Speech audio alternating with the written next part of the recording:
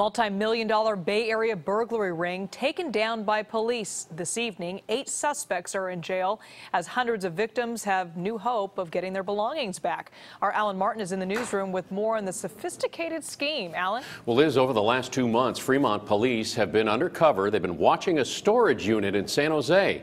They say the suspects unloaded millions of dollars of stolen electronics from there. Last week, officers moved in. They arrested the group as some of them tried to hop a plane for Vietnam. Their bags packed with stolen goods. Check out what police found when they raided the storage unit. Boxes and boxes of electronics worth an estimated $2 million. Now, the next step is to try to find the owners of all this stuff.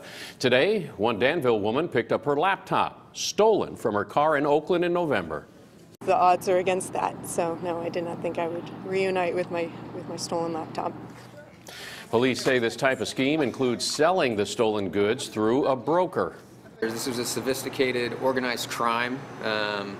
We had street-level people that are actually breaking into vehicles, and they are selling the devices that they gather to a fence to one person, and then he's selling to 2 other people, and those people are shipping the product to Vietnam.